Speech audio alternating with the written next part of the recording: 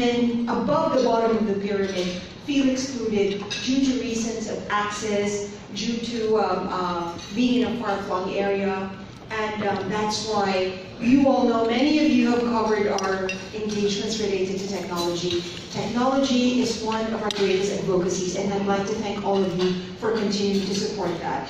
As the Executive Director of FinTech Philippines, we are now the largest trade organization that's intended to tech up the country one vertical at a time, one industry at a time.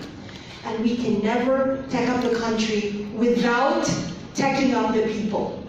And we need to make sure that no one is left behind. That's why when the opportunity presented itself to find a champion for our Peak Tech Committee. So Peak Tech is people technology, right? So how do we ensure that no one gets left behind? We had no other option. In my head, the only one who we really wanted to head this group was Mr. Patrick Gentry of Sprout. So after so many months of courting them, they started attending events. And I remember the first time they attended our event in WeWorks, was it in WeWorks? Everyone in the community said, "Oh my God, it's the Sprout couple, they came."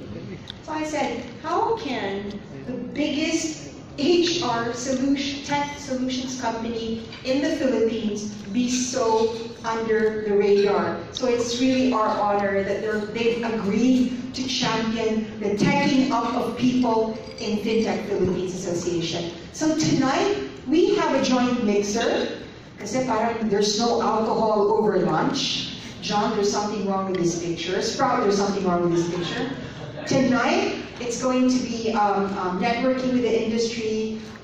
You'll get to hear about how the Philippines finally is being put in the midst of the investment map globally, right? And you've probably noticed that there seems to be a reverse diaspora. Ay, pasok po, welcome. There seems to be a reverse diaspora of some of the best and brightest in the world coming to the Philippines. Dati, we've been exporting people overseas, but now we've been attracting the best and the brightest. So it's not true that Pat Gentry is a mail order group.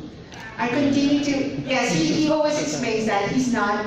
He's part of that global reverse diaspora of some of the best tech talents moving to the country and choosing to domicile themselves here in the country.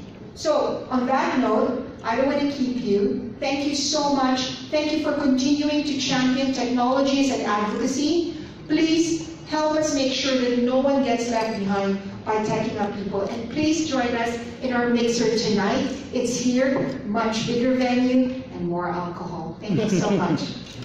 All right.